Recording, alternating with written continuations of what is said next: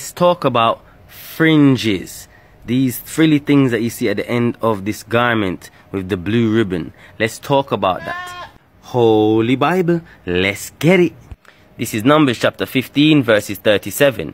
And Yahweh spake unto Moses, saying, Speak unto the children of Israel, and bid them that they make them fringes in the borders of their garments throughout their generations, and that they put upon the fringe of the border a ribbon of blue. So you're supposed to have a fringe upon your clothing with a ribbon of blue above it.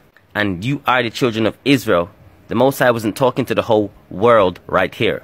Verses 39, And it shall be unto you for a fringe, that ye may look upon it and remember all the commandments. So what is the fringe for? To remember all the commandments of Yahweh, and do them, and that ye seek not after your own heart and your own eyes, after which ye used to go a-whoring. You know, oh, I don't need to follow the commandments, all I need to do is follow the 10, but yet you all ain't even following the 10. That ye may remember and do all my commandments, and be holy unto your Elohim. I am Yahweh your Elohim, which brought you out of the land of Egypt to be your God. I am Yahweh your Elohim. So now we're going to get the Strongs here for the color of the ribbon. Now it says blue, H8504. So blue, H8504. Cerulean. Let's get that. So your ribbon can be in this color blue. Muscle. You know muscle? Muscle. So look at that purplish color on the muscle as well as blue. Look at it.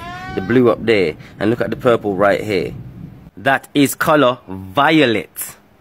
So this purple and the blue that I showed you before, those are the two colors that you can have your ribbon of blue in. So the ribbon of blue, this is also blue, but this is a different form of blue. They just named it purple.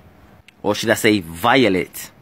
This is Deuteronomy chapter 22 verse 11. Thou shalt not wear a garment of diverse sorts, as of woolen and linen together. Why? To protect yourself from divination and magic. I did a video on that. Go watch it. Verse 12. Thou shalt make thee fringes upon the four quarters of thy vesture, wherewith thou coverest thyself. So the next form of a fringe here is a tzitzit. This is a tzitzit. It's spelled T-Z-I-T. And then write that again. Tzitzit. You put them on the corners of your vesture, each corner. Your clothing. My wife made me some of these. Blue, red, even yellow.